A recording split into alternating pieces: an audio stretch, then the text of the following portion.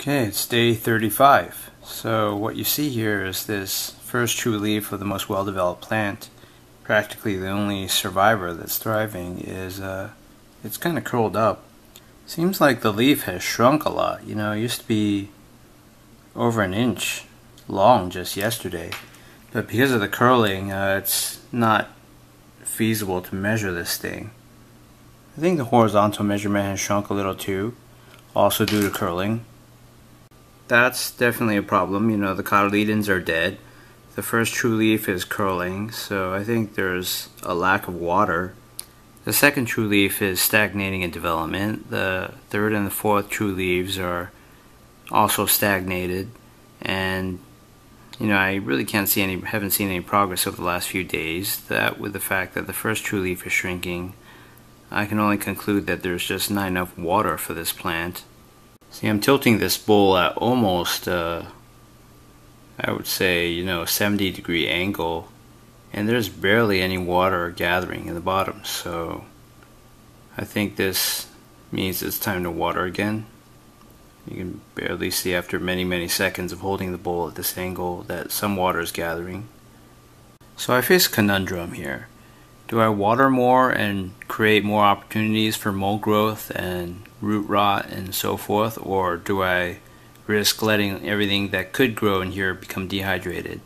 So instead of watering with a full cup as I did in the past, I have this cup over here. It's only half full of water, and I'm basically going to water with a focus on this more important plant.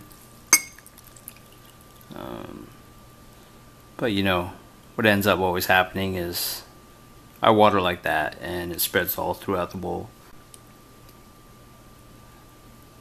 The water is sinking in everywhere, and air bubbles are coming out again. Hopefully half a cup of water will be just right compared to a full cup of water, which proved to be disastrous last time. It was too much. So we'll see what happens within the next few hours. If I don't see any kind of improvement or reversal of this curling by at the latest tomorrow morning, then I'll know something seriously is amiss. And at that point, I really have to consider placing this out in the sun to let it recover. Okay, it's day 36. So there's only really one plant that's doing okay at this point, and its first true leaf was curling up about 24 hours ago. So I watered with about half a cup of water, and that wet the soil. And what happened was, after 12 hours upon watering, the leaf unfurled again, but now it's a little bit, curled at the edges after 24 hours. So I'm going to do a quick check to see how much water is in the soil. Okay, so I'm going to start tilting this bowl.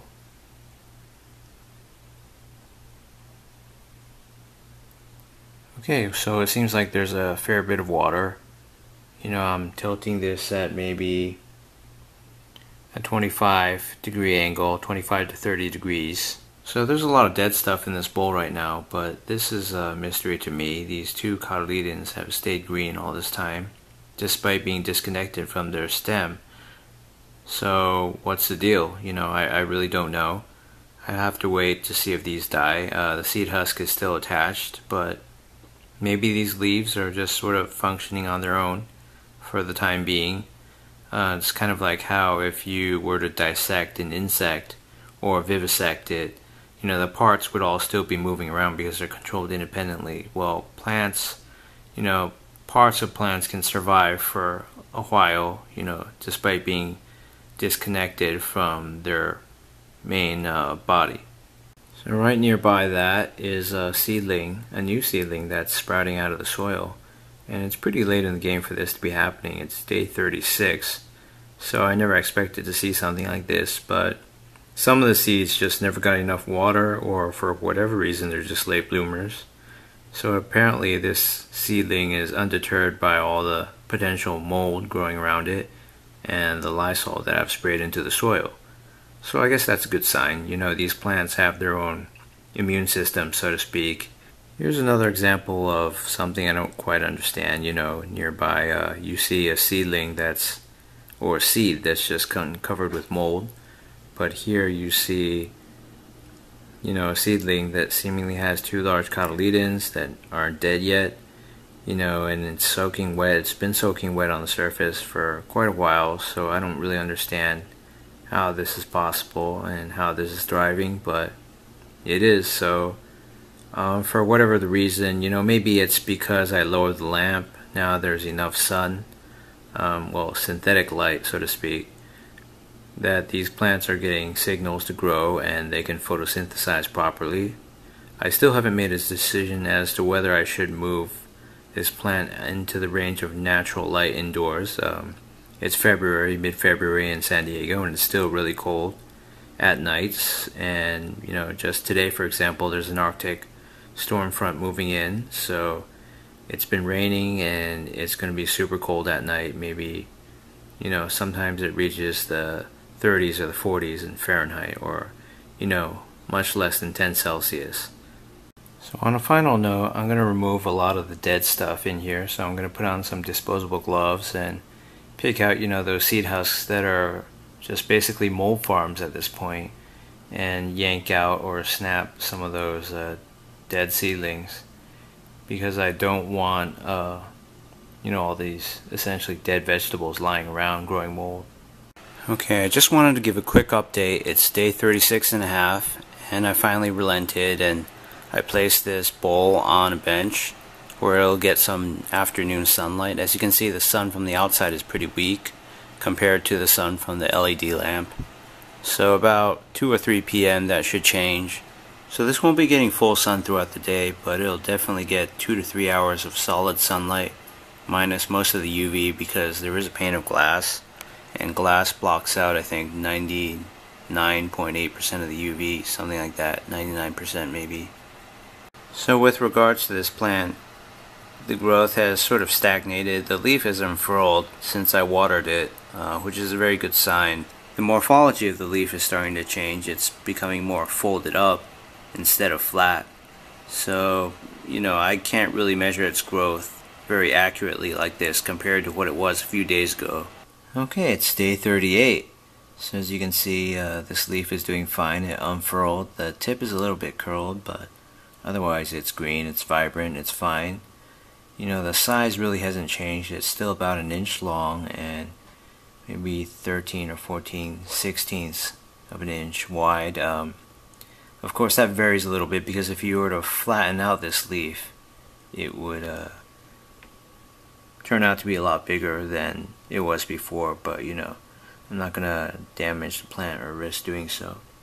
So the second true leaf is not really any bigger. I mean, everything's kind of the same size. This plant is in stasis, and it's been on this bench in a new location next to the window. I've given it 2 full days of sunlight. I know it only probably gets maybe 2 hours of proper sunlight in the afternoon, in the mid-afternoon, probably from say 2 to 4 or something like that, or maybe even less, but it should be doing well in conjunction with this 5-watt LED light.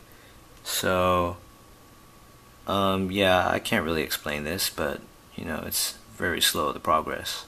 So things like this are kind of hard to explain, other than just saying the seed husk and the cotyledons with it weigh more, and so when they got stuck in the mud, essentially this soil is very sticky. The shoot system, couldn't right itself. Basically the root system somehow gets pulled out by the growth of the stem, and then you see a little root trying to go back into the ground and collect some water. That hasn't fared well in the past, so I don't think this plant's going to do fine, because I'm not intervening with any of them really with regards to positioning. Not really sure what's going on here. Most of the action is hidden from sight, but I think a good plant could develop out of this one. And right above it there's a plant that's germinating. So here we see a moldy mess on the left, and potential germinating plant on the right. So that basically concludes my report for day 38. There's not that much progress except for those few seedlings that seem to be coming out of nowhere. It's quite unusual that they're coming out of dormancy and germinating after 38 days, but if anything, I've learned that the unexpected happens for this experiment. So I've seen a lot of things, and hopefully in the next few days, with all this extra sun I'm providing natural light, we'll see some growth, and I'll spray that one moldy spot in the center.